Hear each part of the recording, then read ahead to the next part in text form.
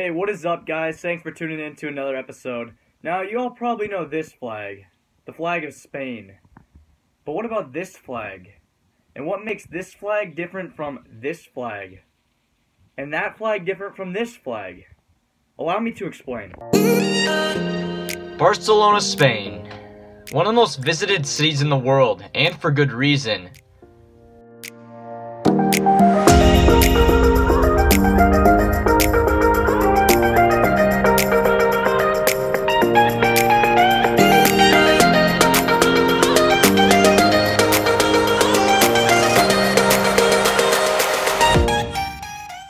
While walking on the streets during my study abroad program, what I quickly realized that was very unique to Barcelona was the unbelievable amount of flags, ribbons, and signs that hung from balconies, buildings, and streets.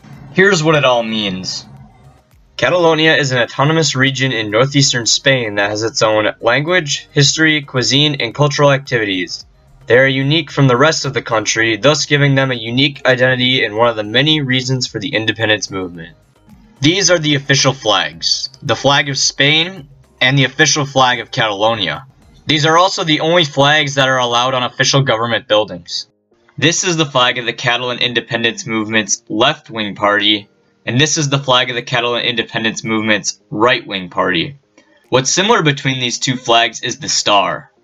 The star on the Catalan flag represents independence and was taken after countries who gained independence like the United States and Cuba. All of these signs and flags are mainly a result of the independence referendum that took place on October 1st, 2017. Did you vote in the referendum in 2017, and if so, can you tell me what that experience was like for you? Yes, I did. I voted in the 1st October 2017 referendum, of course, because it was a very important moment in Catalan history.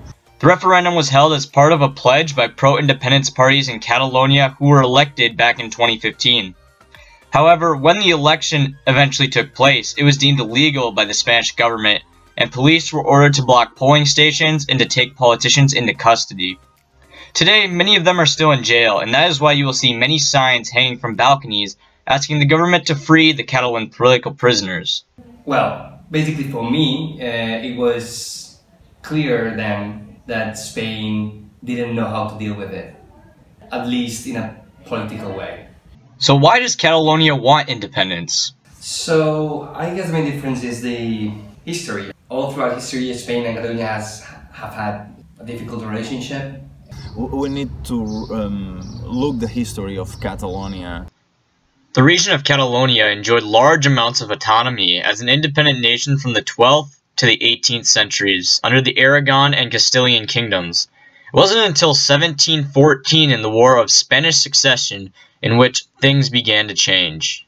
In the first days of the 18th century, with a war between two crowns in Europe, Habsburg from Austria, and other is the Bourbons from France.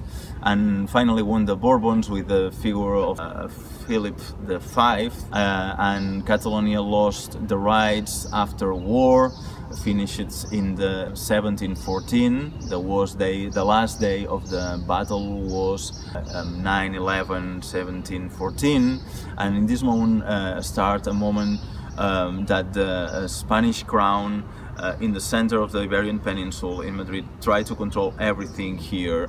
The Catalan was banned, the Catalan institution was persecuted, etc. The significance of 9/11/1714 can be seen at FC Barcelona soccer matches. During the 17th minute 14 second, fans will begin to chant Independencia all around the stadium, as I witnessed here. Finally, in the 19th century, the politician movement in Catalonia started to grow again. First, the idea was influence in the Spanish politicians, but little by little appeared the idea we need to create our own parties in Catalonia. Catalan culture and identity, however, came under threat during the dictatorships of Primo de Rivera in the 1920s and Francisco Franco from the 1930s to 1975.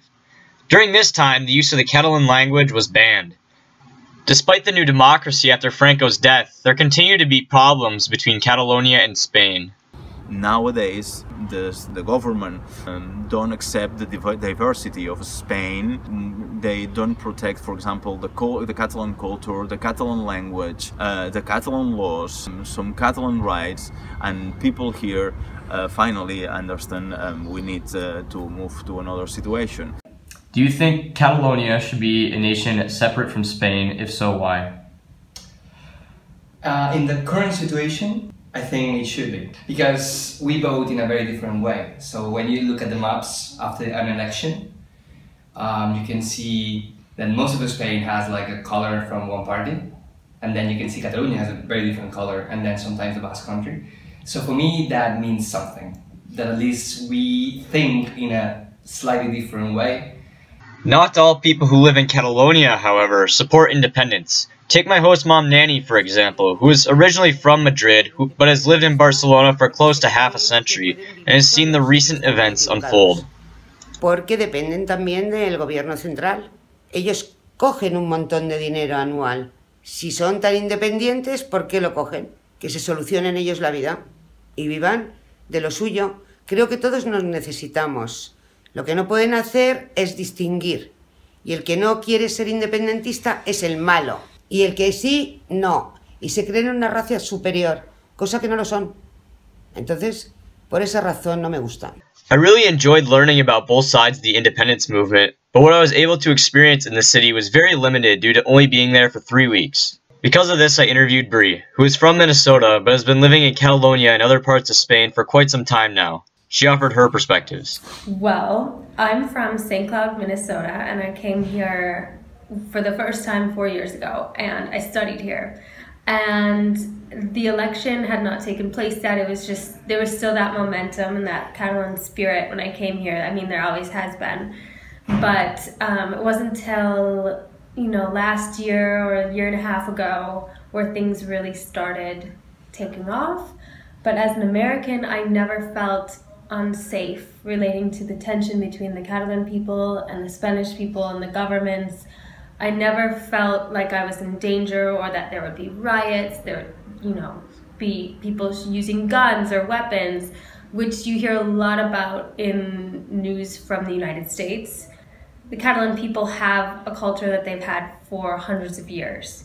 And in many ways, they are absolutely justified in what they believe. They have their own language. They were here before, the whole Spanish kingdom took place. So, in many ways it's justified, but they're always peaceful about the way they present themselves, the way they protest. I also lived in Sevilla for 9 months last year. Most people that I've come into contact with outside of Catalonia do not enjoy the Catalan people very much. And when I asked why, some of my coworkers down south, they said that they are very spoiled here. The people here have so much money and they just keep wanting more and they want more. And because when people here pay their taxes, it gets distributed evenly across different areas of Spain. It doesn't come back evenly distributed to them. So of course the people down south are going to say that's not fair, they make so much money, I want the money to come to my town, I need help here. And so they see them as very elite, too good for everyone else, that kind of thing. I think it's important to, as an outsider, to kind of see both sides. But I've obviously spent more time here and I've obviously seen how they protest, and I have a lot of respect for the Catalan people in that sense. If Catalonia were to become independent, what would the first few years of Catalonia independence look like? Well, this is one of the things that most politicians have not responded yet, because I don't think anybody really knows. I think that for the first couple of years maybe it would be not beneficial, because right now all people from the European Union can come to Barcelona and they don't need a visa and everything is easy. Whereas if Catalonia was not part of that community, then we would have problems, at least at the beginning. I don't know how they would figure it out in the future, but the first couple of years, of course, it would not be beneficial. Of course, no one really knows what the future holds for the Catalan independence movement, but independent or not, Catalan people will always be there to welcome visitors from all over the world. One important thing that we have to keep in mind is Catalonia can be an independent state, but the beach, the food, the Sagrada Familia don't disappear with independence. So these things are still being there. The question is what happened the first years with independence. Obviously it will be probably a complicated situation, but finally I'm really sure after a period of time Catalonia can be a very powerful state, and obviously this will be thanks to the force of Barcelona, the magnetism that this city has around the world, in every place in the world. Nowadays Barcelona is very well known, and it's a dream for a lot of people come to my city and enjoy Barcelona. So these don't disappear because people, we are still being here, and we are happy to be have guests and have people here and explain the city. Hey guys, thank you so much for watching. I can honestly say I really enjoyed filming this video and getting to know these amazing people, and I hope you enjoyed learning more about Catalonia, the independence movement, and the different perspectives involved. Thanks again guys, I'll see you next time.